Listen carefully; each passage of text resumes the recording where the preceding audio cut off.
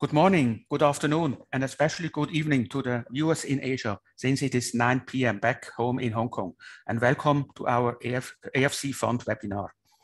My name is Thomas Hugger, and I'm the CEO and founder of Asia Frontier Capital.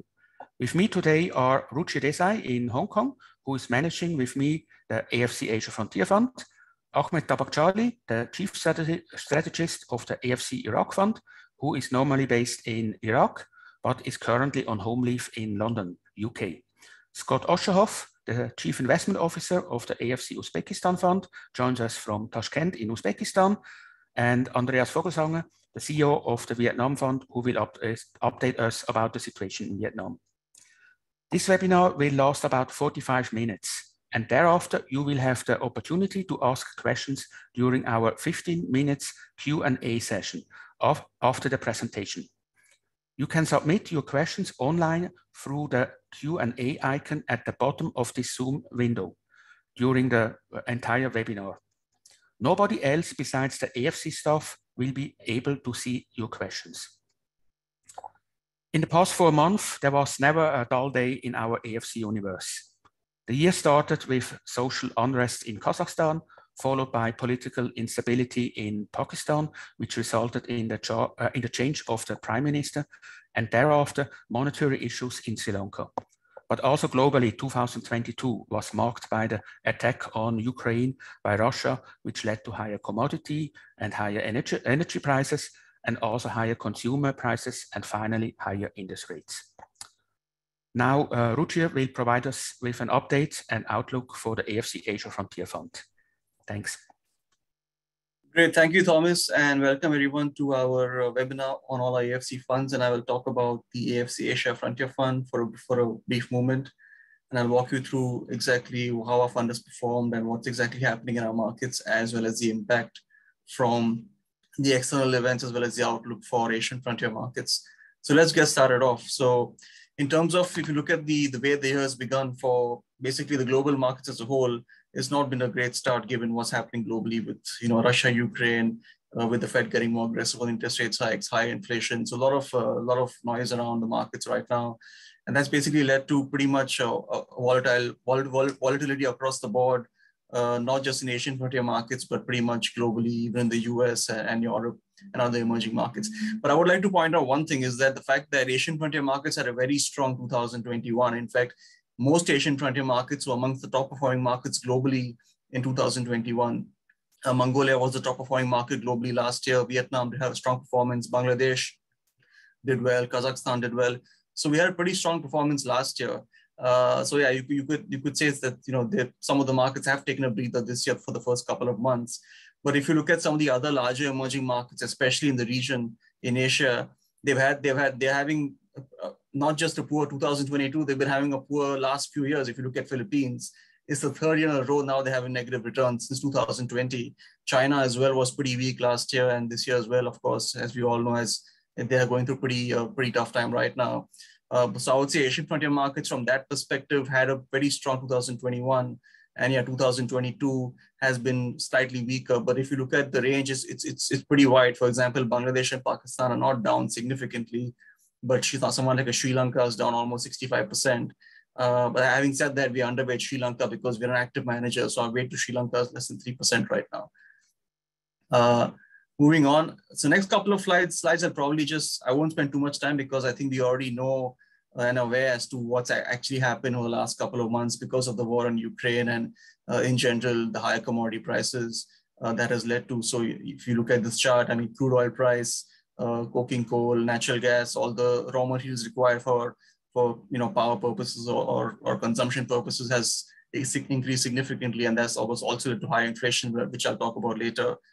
And of course, more importantly, the food prices have increased pretty much across the board, and that's affecting almost all the countries globally, especially in the developing world. And that's why you've seen some kind of unrest or protest in South America, in other parts of Asia, like Indonesia, Sri Lanka, and Pakistan. And also, like I mentioned, inflation has picked up, and it's not just a phenomenon in, say, the US or the EU or Pakistan or Kazakhstan or Sri Lanka. It's basically, if you look at the red line, which is the bottom or in the center of the chart, it's basically, if you look at world inflation, it's almost more than doubled in the last 18 odd months. So it's picked up significantly across the board. And I guess that's a bit of a concern for the markets right now. And given what's going on globally, especially with inflation, the US being at what 40-year highs over the last couple of months, I think the Fed obviously over the last couple of weeks has become quite aggressive in its comments and very hawkish in its comments. And now there's talk about the Fed raising rates by not just 25 basis points in the next couple of meetings, but about 50 basis points in every meeting, I think for the next 2 or 3 monetary policy meetings. But let's see how that goes. But basically, the markets are factoring in much higher interest rates, at least for the next probably 9 to 12 months. But I think this is all quite well known if you're an informed investor and you read the financial press on a regular basis. But I think the bigger question is how is our universe responding to these external events or these external headwinds? So coming to interest rates and in general inflation, if you look at the central banks in our universe, they have been in fact very aggressive in raising interest rates. Sri Lanka, as the chart shows you, has raised interest rates by 900 basis points since the second half of last year. Of course, they're in a different situation. They have to raise interest rates given their precarious macroeconomic position. But also Pakistan, which is in a bit of a not as bad a situation as Sri Lanka, but they've been pretty aggressive as well. They've raised interest rates by more than 500 basis points. And Kazakhstan, which actually has a pretty strong macro environment in terms of their foreign exchange reserves, the low debt to GDP, etc. They raised interest rates by 500 basis points, and Georgia also raised rates by almost 200 basis points. So it's been pretty aggressive across the board. And many central banks in emerging markets in Asia actually have not even raised interest rates yet. India has not raised interest rates. Thailand, Indonesia, Philippines, all the major ASEAN countries, barring Singapore, have not raised interest rates so far. So I think if you take a more longer term view, when I say longer term, I would not say 1 or 2 months, I would say more 9 to 12 months. I think there's a high probability or high chance that if things settle down with the Russia-Ukraine conflict in terms of a compromise or something of that sort, then I think central banks in our universe will be the first to cut because they were the first to raise and raise very aggressively. So I think you'll see them cutting interest rates. I would not be surprised if a country like Pakistan starts cutting interest rates by end of this year or beginning of next year. And that will be a big positive for our stock markets. And also another question we get with respect to from investors, especially with what the Fed getting aggressive and raising rates pretty aggressively, how will that impact our markets, given the fact that you had taper tantrum in 2018 and also 2013. But as this chart shows you, if you look at the chart on the top left of the slide, basically this shows you the net foreign outflows from the key frontier markets in universe like Bangladesh, Pakistan, and Sri Lanka. Is basically negative pretty much every year since 2017, and especially picked up a lot in 2020, 2021. So most of in fact, just to digress a bit, frontier markets as an asset class is completely underowned right now. Foreigners have been net sellers, not just in Asian frontier markets, but across the global frontier market asset class, including South America, Africa, and Latin America. So it's not an Asian frontier market phenomenon, but that's pretty much a phenomenon which is across the board. And therefore, I don't see, if the Fed raises rates by 7 times or 8 times, yes, that's an overhang on sentiment, but you're not going to see those outflows like you saw the last couple of years because there are not many foreign investors left in our markets. And I didn't even put the numbers for 2022 because I think most of the foreigners are already sold and the numbers for 2020 are still very low, for example, less than $10 million. So it doesn't really, I didn't even put those numbers in here because they didn't really match up to what's happened previously. And even Vietnam, as the chart on the top right shows you, a great story, great macro story, one of the best stories out there globally in the emerging markets or frontier market space. But you've seen foreign outflows across the board over the last couple of years, despite it being a good story. So that's what's happening in our markets. So I'm not so concerned about capital flight in our markets from what the Fed does. Yes, it's an overhang, but I'm not concerned that foreigners will sell, billions of dollars or millions of dollars of equities and the markets will get hit because the markets in our universe actually are dominated by retail investors and domestic investors. And they've come in heavily into our market over the last couple of years. And I think what I'm more concerned about is, or I guess what the market will be more concerned about is the higher commodity prices and how it impacts our universe, especially higher crude oil and petroleum prices. Because many countries in our universe, actually in this part of the world in Asia, are importing crude oil and petroleum products. And from within our universe, I would say the two countries which are most exposed are Pakistan and Sri Lanka, because they import at least almost 25% of their imports are crude oil and petroleum products. And given where the oil price has been over the last couple of months, and given the fact that they already had widening current account deficits, they're in a bit of a tough position right now. And then here again, I would like to reiterate that that's where the active management comes in. We've been basically underweight Sri Lanka for the last more than a year, and in Pakistan also our weight is very low. On the other end of the spectrum, you have countries which actually benefit from higher commodity prices in our universe. Mongolia benefits a lot, and that's why the stock market did very well last year. Both Iraq and Kazakhstan also benefit a lot from high oil prices, given that the majority of their exports is oil products. And of course, Iraq, the stock market is actually up this year because they're benefiting a lot from the high oil prices, as Ahmed will explain to you later on in the slides. And also the other important part of the war besides the Fed and what's happening in commodity prices with respect to the war in Ukraine, because we invest in Central Asia, we've got a lot of questions as to how the war in Ukraine affects Central Asia, because Central Asia not only shares a geographical border with Russia and Ukraine, but also they have close political or cultural ties. There's remittances coming in, there's a lot of trade happening between Central Asia and Russia and also Ukraine. But if you look at this chart, if you look at the currencies, this is the currency chart for some of the larger Central Asian countries. Of course, the currencies had a bit of a knee-jerk reaction when the war began.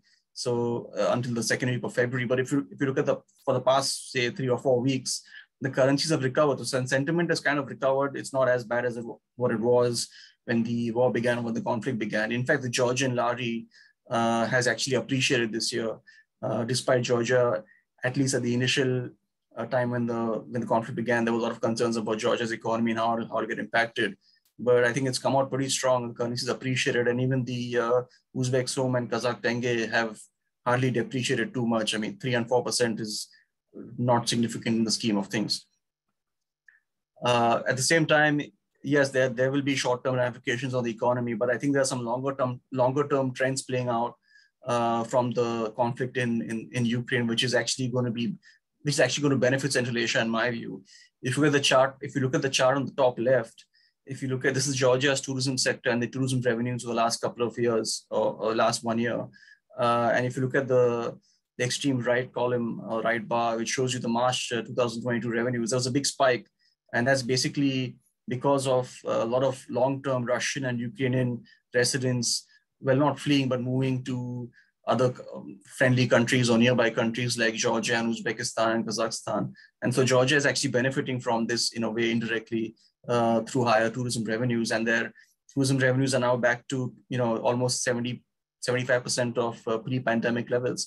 And also, as the chart on the right shows you, in Tbilisi, which is the capital of Georgia, Airbnb rental occupancies or demand is almost 100% of 2019 levels or pre-pandemic levels. So there's a lot of long-term demand from especially Russian long-term visitors or long-term tourists who want to move to some other countries for safety or for the fact that they can use bank accounts freely and use their credit cards freely and travel freely.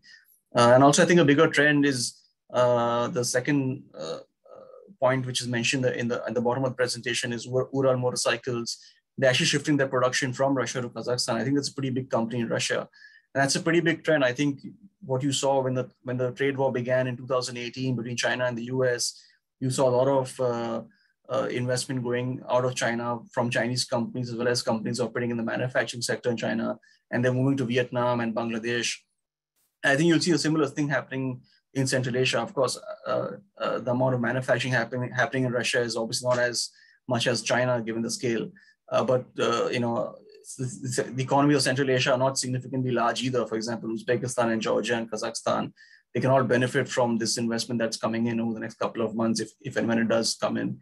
And also some of the large consulting companies from Moscow, global consulting companies which had offices in Moscow, they shifted their staff to Almaty in Kazakhstan. And also, as I mentioned, Uzbekistan also is seeing longer-term arrivals from both Russia and Ukraine. So I think you're going to see some benefits from this, actually, not really negative impacts from the conflict in Ukraine. And the other kind of indirect benefit is the fact that, as I think pretty much all of us will be aware, that Russia and especially Russia was a large producer of food products and also raw materials which are meant for fertilizer production like potash and phosphate. So as the chart on the top left shows you, both Russia and Belarus account for almost 40% of global potash production. And that's, well, not out of the system, but it's going to be difficult to supply your clients with Russian or Belarus potash, at least in the near term. And also on the chart on the top right shows you, Russia also is a large phosphate producer. In fact, Phosagro is the third largest phosphate producer globally. And I think, and over here as well, other countries and companies which produce these products and are not affected by sanctions or have close relations with many clients that Russia and Belarus is supplying to will benefit. So over here, we actually initiated investments in Jordan just last month because Jordan actually has two companies, both one in phosphate and one in potash, which are amongst the largest globally. And they were trading at very cheap multiples. And the conflict has completely changed the dynamics for this company and also for the sector. I think in 2020, the potash industry was in more supply. But now, given where the prices are and given where the demand is going to be, you're going to see these companies do quite well. Actually, Jordan Phosphate Mines, as the point at the bottom of the presentation shows you, they just declared the first quarter results yesterday, and net profits grew by 3 times year over year. So both these companies are going to have a standout here. They're going to make pretty much a killing in 2022, similar to what some of these pandemic beneficiaries like Zoom, they showed significant increase in profits 2020. I think these companies will show a significant increase in profits this year, and we should benefit from their stock price appreciation, which has happened in the last couple of months. And this is just a chart showing how the phosphate and potash prices moved, especially if you look at towards the end of the line post-war. There's been a spike in prices given the fact that a lot of supply is out of the system now. So that's basically the impact and how it's impacting our markets in terms of geopolitics, the economy, the crude oil, and the macroeconomic impact. But I think there are some longer-term trends which I think, in my view, are conflict agnostic or Fed agnostic. These headwinds will be there, this noise will be there, but some long-term structural trends will still play out, and I'm pretty confident they'll play out because you can see the numbers speak for themselves. If you look at the chart on the top left, this shows you the market share for garment exporters globally in the last probably decade. China's market share obviously has come down, and the two countries which have gained are Vietnam and Bangladesh, not India, not Indonesia, not Turkey, not some other large not a country from some other continent.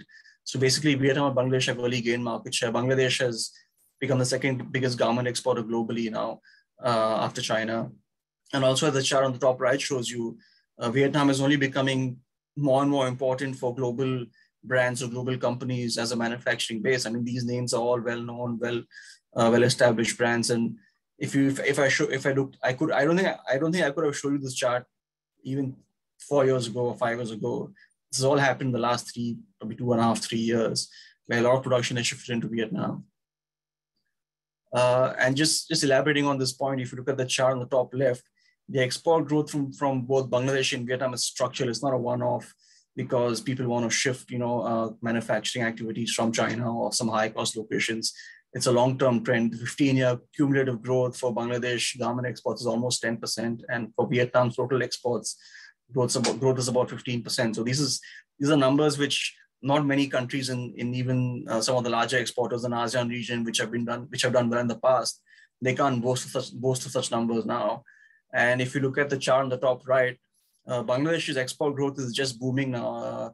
It's basically picked up because of, again, like I said earlier, a lot of the production has shifted from China into Vietnam, and they also have low wages. But over the last 2 quarters, Bangladesh's exports have grown by more than 40%. I don't think many countries are doing this kind of export growth, especially in the last 6 or 7 months. So both countries, I think, are structural stories, and especially the export sector, you will see this growth continuing probably for the next 5 or 6 years. Another trend is the cashless transactions in a market have picked up. So I'll just touch upon this very quickly. Is the fact that because of changes in consumer behavior, you've seen cashless transactions or digital payments pick up, and Bangladesh's digital payments as a whole has gone from about $4 billion about 3 years ago to more than $8 billion a month. So it's almost, it's doubled basically in a span of about 3 years. And you'll see some kind of new listings coming up in our markets over the next couple of years in the fintech space. Structurally as well, I would say GDP growth in our markets will be very strong. These are the IMF estimates for the next 5 years on average. And this is after the downgrades were done last week by the IMF. So despite that, Asian frontier markets will show about 4.6% GDP growth on average for our universe, which is much higher than, say, Latin America or Middle East or emerging Europe. So this growth is here to stay. And like I said, the numbers speak for themselves. And just to take this point further, there's two countries which really stand out in terms of GDP growth, which is driving GDP growth in our markets, as again, Bangladesh and Vietnam. The growth over here is structural. They have very strong demographics or attractive demographics. They're benefiting from export growth and also in infrastructure investments. So both countries will show almost 7% GDP growth over the next 5 years on average. And this is again after the IMF cut their estimates. Maybe IMF cuts estimates again in October this year, but they only cut Bangladesh by about 30 or 40 bips. So I'm not so concerned. It's not going to go from 7% to 4.5%. So the growth will still be, plus 6% for the next couple of years, which is very, very positive actually. So how does this play into our strategy? So I think given what's going on globally, many of these factors are pretty much external. The conflict in Ukraine, the higher commodity prices, the higher inflation, the talk from the Fed, high interest rates, these are all external factors. So I guess the way to look at it, it comes down to being relative, right? I mean, which countries can manage this kind of, these external headwinds in a better fashion? And from our universe, I think these 4 countries on this chart, they really stand out because the fact that they got their macro right. Kazakhstan, Uzbekistan, Vietnam, and Bangladesh, they've got low debt to GDP, high foreign exchange reserves. They've got especially Bangladesh and Pakistan have got the higher exports. Kazakhstan's got commodity exports, Uzbekistan's got reforms. So they really stand out compared to, say, Pakistan or Sri Lanka or countries with higher debt levels. And also on a bottom-up basis, again, here, we mentioned this in our review and outlook in December as well, that we focus on quality companies and quality countries. And on bottom-up basis as well, we focus basically on large caps over the last maybe 6 or 9 months. And if you look at the valuations of these large caps, these are blue chip companies in their countries, very well-known brands, and trading at sub 10 P multiples with pretty decent growth rates. And even for the companies with a multiple of more than 15 times, trading at 20 times, the growth rates are pretty impressive. So we are focusing on quality both on the country level and also on a company level. And again, the valuations for our fund and also for the markets that we invest in is quite very attractive. So the fund reflects the valuation of the stocks that we invest in. The fund, our AFC Asia Frontier Fund trades at only 9 times. It's way off its peak, which was 17 times in 2017. And we entered the year at pretty attractive valuation. So I'm not so concerned that tomorrow there's like a 10% correction globally. Our fund doesn't trade at 25 times, or we're not invested in, the big tech names in ASEAN or South Asia, which are correcting a lot. We've been investing in pretty much old economy stocks, cash flow, strong balance sheets, strong brands. And just to take this point further is the fact that I spoke to you about low valuations, but if you look at on the top table and the extreme right of the table, the cumulative earnings growth for our companies is about 18%. So these are companies which make profits and they grow. And this is despite what's happened during the pandemic. And of course, now with the war in Ukraine, you still have time for those earnings impacts to come in. But on a historical level, they've done pretty well. And even our volatility for our fund is still quite low. It's about 10.5%, which reflects the low correlation of Asian frontier markets against global markets. And just to wrap up, this is just a country allocation. What I would end with saying is that when the pandemic happened in March 2020 and global markets were impacted, 1 year from the pandemic, the AFC Asia Frontier Fund, the returns between March 2021 to March 2020 was about 40%. So what I'm trying to say is that, despite what happens globally, there could be some headwinds. These markets usually come back pretty strong. So I'm not so concerned that, if there's some correction in the coming few months because of what the Fed does or because of the war in Ukraine, I think these markets will come back pretty strongly if you take a long-term view. So that's how I would like to end. And I'm pretty positive in the long term for the AFC Asia Frontier Fund and also for the Asian frontier markets. I will now hand over to Ahmed, who will talk about the AFC Iraq Fund. Over to you, Ahmed. Thank you, Rusher, and hello all, and thank you all for joining in. Next slide, please, if I may. As my colleague Rusha said earlier, and Thomas also, almost like the year began with almost a perfect storm. The way I look at it, it's almost 2022 is almost a replay of 2020, but without the good news. So, for instance, unlike then, central banks are tightening. Unlike then, governments have no fiscal room to ease the crisis. At the time, as we're all aware, there was an incredible support from the governments, and also consumers had a bit of room. This year is almost the reverse, as you can see. No fiscal space. Food and energy prices are all hurting the consumer and obviously hurting consumption in almost all parts of the world. Now, this is the perfect storm, but in a way, for Iraq, a lot of these things are in reverse. In a sense, it's almost like a good perfect storm for Iraq, which is, which explains why we have the performance difference in the fund versus other markets. Now, as you'll see in the next couple of slides, what I'll show is basically Iraq has been through a near-death experience, and in 2020, when all the negative forces hit it quite badly, and it began the recovery from actually the year end, which came in line with the markets at near around December timeframe. As you can see, oil prices are incredibly positive for Iraq, as you can see the chart on the top right-hand corner. Now that shows you oil price expectations. Last year, when we wrote the outlook for 2020, we were basing 2022, we were basing it on the lower line, which is, you can see the gray line. Since then, expectations have shot up. They eased down quite a bit because obviously we will have a slower world economy going forward, from the growth inhibiting factors from high oil price and higher food prices. But nevertheless, this for Iraq translates into an enormous bounty. As you can see, the bottom chart on bottom right-hand chart, which shows the monthly oil sales for the government. You can see they're hitting record levels. I will point out to you, compare this period to what we had, the golden period between 2011 and 2014. I'll show that in the next slide.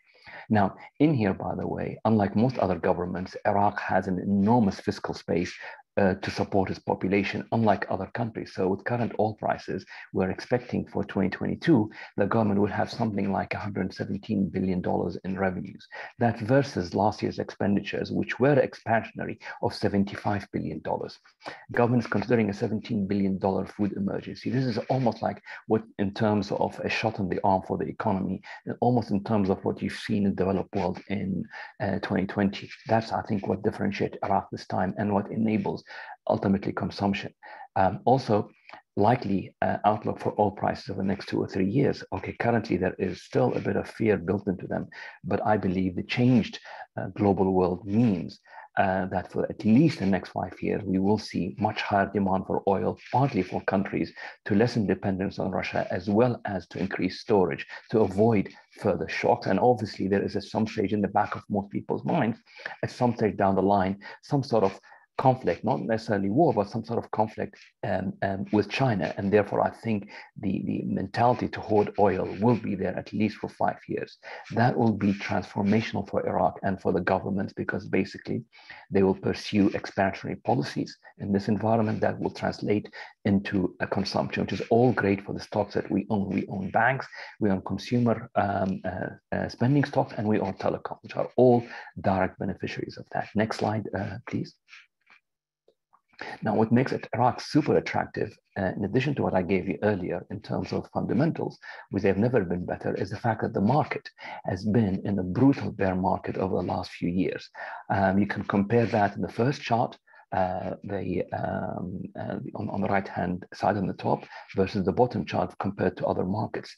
And you can see other markets are going to deal with a vastly different world. Iraq is on the reverse. It's emerging from a massive correction, bear market, as well as the market is extremely under-owned. And in fact, Iraq, I would imagine, is the most under-owned market of all times, from locals as well as internationals. Now, almost to wrap it up, I'm just aware of time, is that yes, it's very attractive versus other markets. Currently, for the month of April, we are down 7.2 for the index, while 8.3 down for us. But nevertheless, that came in after a very strong few months performance in which the market was up about 28%. So between Ramadan and the market correction, in my mind, that explains decline and what makes Iraq very, very attractive. And you can imagine even now, even at the end of last month, the market, the end of now, the market is down still 58% from the all-time high. If you remember the prior chart, I mentioned the all-time high. As you can see, the market in between 2011 and 2015, when the ISIS crisis was hit at most, the market almost was up double. And I think we can see that again because the government now has enough money to spend on salaries, pensions, and drive consumption, as well as investment spending, which the country desperately needs. So the way I end up with is fundamentally Iraq looks very attractive, but at the same time, you have a market emerging from a bear. So powerful fundamentals, just as the market emerges from a massive decline, as well as this is just technically what it looks like now. It doesn't even take into account the long-term secular story. So everything I told you right now is only the short-term fundamentals of the next few years, which are attractive, but that leaves alone the market emerging from 4 decades of conflict and the huge investment spending that is going to be possible given where oil prices are right now. So with that, I thank you very much, and I'll leave it to my colleague, Scott. Over to you, Scott. Thank you, Ahmed. So to start with, we have some good news regarding Uzmet Combinat, the fund's largest holding. The dividend issue is now sorted, and the stock is adjusted. So we will be reporting an NAV this month, and for the months of March and April, we estimate that we were up 1.7%, which translates to roughly 101% performance since the inception of the fund. And since February, the price of Uzmet Combinat is also up 40%. So it's back to business as usual in that regard, which we're excited about. Next slide, please. So Uzbekistan. When we first came here in 2018, what attracted us so much about it is that it seemed to us like another Vietnam, of course, minus the ocean. It has it's the manufacturing powerhouse of the region. It has the largest industrial base. It's the horticultural breadbasket of the region. It has a large population, the largest in Central Asia of 35 million. It's very underleveraged, which is very exciting this day and age. Few countries are, both at the sovereign to a degree, but certainly corporates and individuals, because the cost of capital here is 25 to 30%. And keep in mind that if you're borrowing from a bank, you're borrowing capital and providing 125% collateral. So we imagine that as you look out over the next, say, 5 to 7 years, as the cost of capital comes down, as investment comes into the country and the broader region, that Uzbekistan is really set up for a golden period. But if you look at what has happened over the past few years, is you see rising protectionism, rising resource nationalism, redundancies in supply chains, also with what I think is the onset of an energy crisis and a food crisis, which will probably be around for quite a while. I think that Uzbekistan is really well positioned because they've done what every other country is in the process of at least looking to start doing, which is increasing protectionism, increasing to a degree resource nationalism. And Uzbekistan over the past 30 years as a result of import substitution and semi-protectionist policies, really gone through all of this. And the fact that it has cheap energy, it puts it, I think, in sort of pole position among a lot of countries in the region. And for example, 93% of the country's protein consumption is actually produced domestically. Of course, the majority of the grains are imported, but the government is actually seeing a decrease in cotton planting, and they're trying to increase the planting of soy and whatnot to offset that. But fertilizers, of which we have a global sort of shortage of now, courtesy of high energy inputs and the issue in Russia and Ukraine, Uzbekistan is an exporter of fertilizers. So we're really bullish on the environment that we have today in Uzbekistan in sort of the auspices of a global economy that is increasingly volatile as a result of steadily rising commodity prices. Next slide, please. So how do we benefit? The stock exchange is still very nascent. Its market cap is roughly $6 billion. And the question that we ask ourselves and have asked ourselves since we started investing here was, how does the market go from, say, 6 billion today to 100 billion in the next 5 to 10 years? And as we've talked about many times in our newsletters, it's going to be, firstly, we think, with the privatization of SOEs, of which the government has a plan to privatize 14 of them through the stock exchange over the next 2 or 3 years, of which several of them will then thereafter see dual listings, likely in London. And these 14 companies include banks, insurance companies, mining companies, basically the crown jewels of the economy. And this year, the plan is to privatize 3 companies: Oostmetcombinaat, which is the fund's largest holding, of which the government owns about 80%. So they're planning to privatize roughly 5% through the stock exchange. UzAuto, the state-owned car manufacturer, and then Al Malik, which is one of the biggest copper and gold mines in the world, which is 100% state-owned, which we're very excited about being privatized. So, we think that as you start to see these state-owned privatizations, in due course, private companies will begin to at least consider IPOing on the market in order to source alternative financing if they're not borrowing from the banks. And we're actually already starting to see a handful of private companies exploring potential IPO, which is exciting to us because the thesis for this was initially further out, but it seems to be actually being brought forward. And one of the big challenges in the market has always been liquidity, market depth, market participation. And one of the big inhibitors to this, even though it's certainly changing, especially the mindset domestically, but it's for a foreigner specifically, how do you open a brokerage account in this country? It is a phenomenally bureaucratic country. Former Soviet satellite, pre-frontier market, there's a lot of red tape. But the government knows there's a lot of red tape, and they're trying to digitize the economy to the best of their ability and eliminate as much red tape as possible. So in the second half of this year, most likely, a new capital markets legislation is going to be passed, which will sort of increase it'll bring the legislation up to more international standards. It'll further strengthen minority shareholder protections. But one of the things we're most excited about in this regard is the fact that the process of opening a brokerage account is going to be digitized for foreigners and locals. And the way the process works now is if you're a foreigner, a corporate or individual, is you fill out your account forms, get an apostille or notarization, send them to Uzbekistan, get them translated into Russian. That is all going to go away. That friction's all going to disappear. And I was actually speaking with a potential investor today talking about this issue, is that if you come here, it takes 5 minutes to open a brokerage account. But if you're abroad, there's a challenge there. So the on-ramp to the stock exchange looks like it will become much easier over the coming months, which we're excited about. And as a result, new investor participants or new market participants should help to increase liquidity, but also increase the odds of these state-owned privatizations being more successful.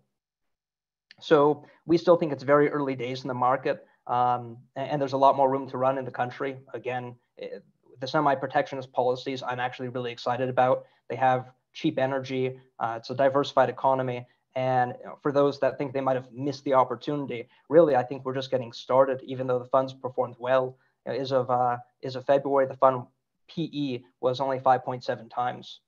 So still very optimistic on the future. And with that, I'll hand it over to Andy Vogelsanger, who will be talking about Vietnam.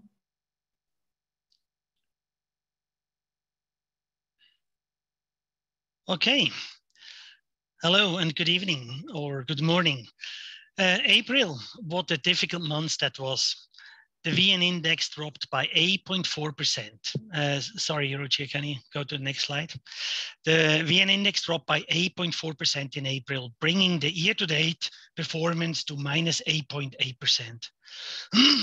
Until the end of March, we did extremely well and we're almost up 6% for the year and clearly outperformed the index and most, if not all, of our peers. But unfortunately, our portfolio also suffered in this correction and the NAV declined by 5.9% in April, which brings our year-to-date performance to minus 0.9% according to internal estimates. The NAV, the official NAV numbers are out in about 5 days. The reason for April's correction in the Vietnamese stock market is several-fold. On one hand, the stock market held up impressively well over the past few months, despite global volatility. But the short-term sentiment started turning negative at the beginning of the months due to increased inflation pressure and hence higher interest rate expectations. And the ongoing investigations of manipulation in the real estate and stock markets didn't really help. All this led to a sell-off, which triggered many margin calls, accelerating the decline, and hence pushed the indices sharply lower. The FANEC Vietnam ETF, for example, now shows a negative return of over minus 20% year to date. Next slide, please. From a technical angle, it looks like this correction could come to an end given the strong support levels. For the first time in 2 years, the RSI, the Relative Strength Index, which you have seen on the bottom of the previous chart, shows an oversold condition after many inexperienced investors had to sell their highly leveraged positions. Also, the valuation with a P of around 15 times now looks very attractive, combined with the latest upbeat GDP forecasts from the IMF of around 6% for 2022, despite the current turmoil, and 7.2% for 2023. Also, their 2022 inflation forecast is moderate at 3.8% and 3.2% for 2023. The average earnings growth of listed companies in Vietnam is expected to be around 20% in 2022, which would bring the forward P of the VN index to a very attractive 12 times. And on a trailing basis, the VN index is trading on its lower band for the past 6 years. As we mentioned in our previous reports, we believe that the insurance sector will benefit in a rising interest rate environment. And year to date, this sector outperformed the VN index by over 14%. Given our positive view, the AFC Vietnam Fund has an exposure of around 25% to the insurance sector. But we also have a positive outlook for seafood and garment sectors. The seafood sector in Vietnam benefited from strong demand out of Europe, triggered by EU sanctions on Russian goods, including seafood, such as catfish and shrimps. Given that Vietnam had a free trade agreement in place with Europe since late 2020, some companies in Vietnam are significantly benefiting from this increased European demand. China's zero-COVID policy forced many garment factories in China to shut down completely or to reduce production capacity. Due to Vietnam's more liberal COVID policy, opening up its economy completely, many garment orders were redirected from China to Vietnam. Given that Chinese garment industry is much bigger than in Vietnam, it only needs a small shift in production from China to Vietnam in order to make a significant impact. Often large brands such as, for example, Nike or Adidas have production facilities in both countries, and they can easily shift part of their production from one country to the other. Next slide, please. On this slide, you can see the performance of the AFC Vietnam Fund versus the VN Index as of March 2022, which was the latest official NAV numbers available. Our performance since inception was plus 273%, which brings us to an analyzed return of around 17.3% per annum. The Sharpe ratio with 1.2 means that we didn't take excessive risk in order to achieve this performance. The P ratio, 11.9 times versus a market average of around 15 times is obviously quite attractive. And the price book ratio of 1.9 times and a very chunky dividend yield of around 3.4%.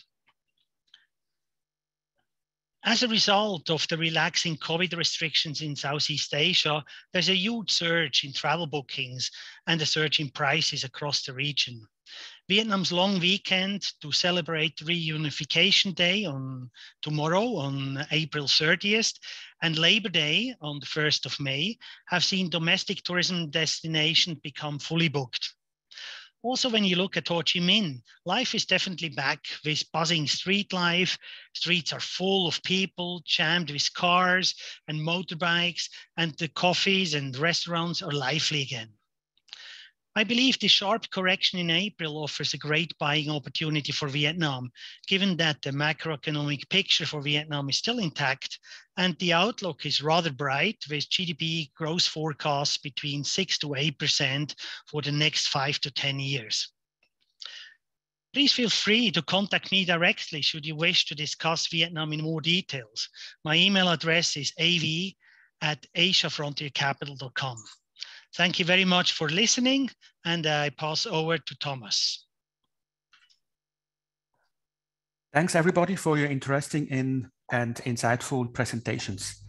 We will go now to answer some of the questions we have already received from the audience, but you can still submit more questions during this Q&A session. So the first question we actually received was also first in the chat. So please use the Q&A function and not the chat box. It was, and this is for Ruchir, what's your observation on the impact of the external factors on Bangladesh economy or macroeconomy, like exchange rate, inflation, and balance of payment deficit?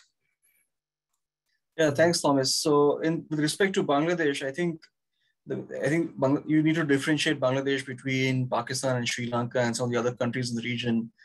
They went into the pandemic and also into 2022 on a pretty strong economic footing in terms of, like I showed one of my slides, the debt to GDP ratio for Bangladesh is, I think, less than 40%.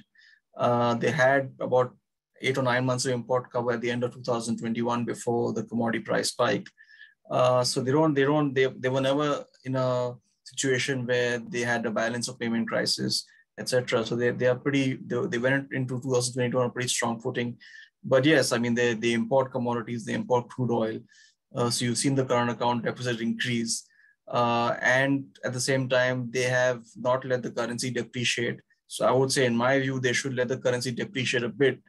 But from a currency perspective, you're not going to see, the currency depreciate by 50% like what you see in Sri Lanka or like what you saw in Pakistan in 2018. Maybe you'll see, for example, the current official currency rate, if you go on to Bloomberg, is about 86 taka to the dollar. And the unofficial rate is slightly 7 or 8% more expensive. So you'll see probably a gradual depreciation over the next couple of months.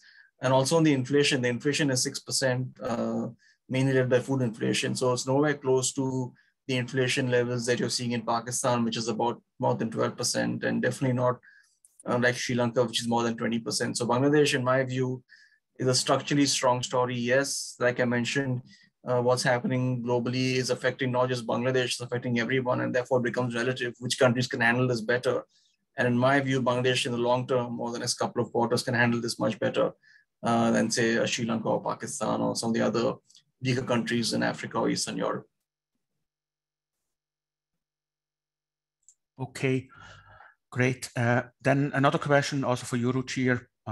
What about Myanmar is a question. So what's our view on Myanmar? Yeah, it's disappointing. Well, I mean, not much of a view, to be honest. We don't have much exposure to Myanmar, given what's happened February 2021. And, the sanctions, and in general, I mean, the economies went off a cliff last year, and I guess they're not much of a recovery this year as well. So as long as the way the situation is, I don't see us investing in Myanmar further unless we see something changing on the ground in terms of some political reform, which seems unlikely. So yeah, I will leave it at that. I don't think that's a story worth following, at least in the near term. I would focus more on the markets that, I spoke about in terms of Bangladesh, Kazakhstan, Uzbekistan, Vietnam. So Myanmar is not really on our radar at this point in time. Unfortunately, yeah. Okay, as I said, sad story, and yeah, that's what it happens sometimes. But having said that, every dog has its day, so maybe the stock suddenly can rebound, but you need to have patience. It can take many, many years. Okay, then one or two questions regarding Uzbekistan. This is obviously for Scott. Many Russians are fleeing their country, mainly with destination Uzbekistan. Those people are mostly well educated. Are those seen as chance and new input to Uzbek markets, or is it just some temporal phenomenon? Thank you, Thomas. It's a mix. You're definitely saying well. I'll say this is that I have a friend that was here last weekend. He's from the UK. Took him 3 weeks to get a reservation at the Hyatt. I have friends that used to come here before, and they would book the day before the day they arrived. So the hotels are all full. You have a mix of tourists, Russians, Belarusians, Ukrainians that are coming here that otherwise wouldn't have come here if it wasn't for the war. So spending money. A lot of them are staying. So they're buying real estate. Some of them are moving tech companies here and whatnot. Some of them are getting involved in financial services. And then others have used Uzbekistan as a hub-off point, spending a month here to get their visas and other things in order. And a lot of them have moved on to, as Ruchir said, the places like Tbilisi, Georgia. But certainly there's some stickiness here. And the government is implementing a 3-year sort of investor business visa for people in the tech space to try and attract tech talent. So it's definitely a net positive for the country. Okay, and on the other hand, it's also negative. It's negative for our investor tour, our planned investor tour. We had to postpone last year due to COVID in May. We postponed it this year, and we thought maybe we had the intention to do it in October. And now we have the situation that the hotels are full. So it's very difficult to find a decent hotel for, let's say, 20 people or so. And that's probably the target we have if we have another investor tour. So unfortunately, bad news. And then a follow-up question regarding Uzbekistan is, how's the situation in Russia affecting remittances into Uzbekistan? It had a minor negative effect, but a lot of Uzbeks are still there. You've also heard news locally of, say, 50,000 Uzbeks coming back. But the beauty of this country is that it's the heart of Central Asia, and it is a trading nation. Uzbeks will find an opportunity, or die trying. So a lot of them are, say, relocating to places in the Middle East, Dubai, Abu Dhabi, Doha, and Qatar. So some of them have come back, of course, but a lot of them are also, they've either come to Uzbekistan and they've gone back to Russia, or they're relocating to the third countries. So long term, I don't see it being much of a structural issue. Yeah. Then question for Andy about Vietnam. How do you do proper due diligence on Vietnamese stocks, given how opaque operations can sometimes be?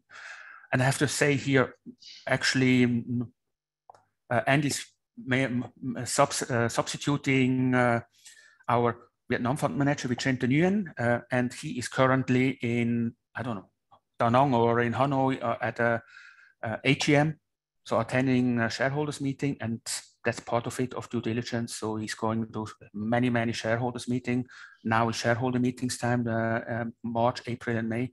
So he is visiting, attending dozens of AGMs, talking to other investors and talking especially to the management. But Andy, what do you have additionally? Well, this is a very good question, and of course, corporate governance should be at the top of the list of all the risks as a fund manager you have to take care of. And the way we do it in the AFC Vietnam Fund, we are very well diversified, so we don't take any concentrated risk in any stock, just in order to avoid to fall into a trap where maybe there's a balance sheet fraud or anything like this. But I think the probably more important or equally important is to have people on the ground which have connections, which know the people, which know their backgrounds. Because like Vicente always says, when he does due diligence on companies, So Vicente is our fund manager. He says he looks at the past record of the CFO or the CEOs of the top management, and just to see if they've clean records. So if they have been in another company where they had maybe done certain things which were not great in terms of accounting, then he would definitely not invest in such a company where he couldn't trust the CFO or the CEO or in general the top management. So yes, there's probably not the perfect recipe of how to avoid all basically risks what you're facing, but one of the risks, as we said, is to be well diversified when you invest in frontier markets in general. Ruchir, you want to add something to that? Yeah, in terms of due diligence, I think one question we've got a lot from clients once the pandemic began is, okay, you guys just travel a lot and meet all the companies, and now you cannot. So how do you know what's going on? Well, I think I've had more meetings now in the last 18 months than I did, traveling to Vietnam and the other countries as well, meeting companies, because what the pandemic has done because of Zoom and all these online, these meeting apps is the fact that many companies, even some of the mid-sized companies, as well as some of the larger companies, which never used to have, quarterly analyst meetings, they do quarterly analyst meetings now every quarter. And even many of the brokerage companies, they organize these investor conferences online, so you don't have to go to the country. And you have many of these mid-sized companies, coming on and discussing about their companies. So it's actually it's been very in fact I've not really had any issue in terms of getting information or knowing what's going on from the companies, because it's become quite easy to actually have access to them now. Yeah, especially in those companies we are investing in. Okay, then another question is, what are your picks in Cambodia? Well, actually, in Cambodia, we have two positions right now. One is a gaming operator, which is, I guess, if you're familiar with Cambodia, you would know which company I'm talking about. It's listed in Hong Kong. And the other company is actually a gold miner. They just began production in Cambodia. It's actually listed in Australia. And they'll be doing $100 million in 100 million Australian dollars in net profits. Thomas, is that correct? I think that's what if I'm not mistaken. Yeah, something between 100 and 140, I have in mind. Yeah, something. Yeah. So basically becoming profitable now, and it's listed in Australia, but they have the mine in Cambodia. So those are two investments, but from a local listing perspective, I guess, Thomas, there's not much opportunity right now, or is there? From a local point of view, there are only 7 or 8 stocks, and the most interesting right now, because we used to invest in Phnom Penh port, but it has gone up a lot because of Chinese buying. The same with Sihanoukville port, also went up a lot behind reasonable valuation. So the only stock right now on our radar list is Oklahoma Bank. So if there's some kind of stock overhang from previous shareholders, institutional shareholders, but also employees, if that is gone, then and certainly could be an interesting stock for the long-term investment. But also, of course, the valuation has to be right. Yeah.